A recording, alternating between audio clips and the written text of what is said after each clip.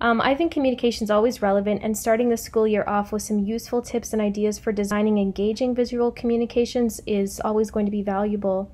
How we communicate with our community helps build school culture, so the visual aspect is an important piece to that. I think that keeping in mind the perspective of your audience is key. When you work with adults who are very busy and need to maximize their time, it's always a good idea to design communications to support them in this. Little things like how long it takes to consume important messages can send a message that your time is valued and respected as an educator. When the school community knows that their time is valued, they'll be happier and more productive in the workplace. One thing colleagues always notice and talk to me about is the content and length of emails, like school-wide emails and things like this. Some are too wordy, some aren't wordy enough, some are too casual, while others give a bad impression, or some give a great impression.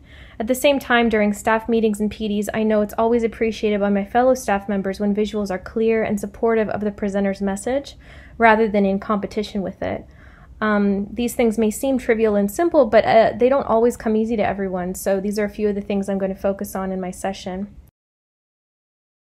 I'm really looking forward to chatting with Amanda Link about play-based pedagogy in high school. I'm currently a new high school technology or digital learning coach, and I'm looking for ways to infuse learning with inquiry and imagination while still ensuring students are prepared for DP requirements. I'm also very excited to see Ceci Gomez-Galvez.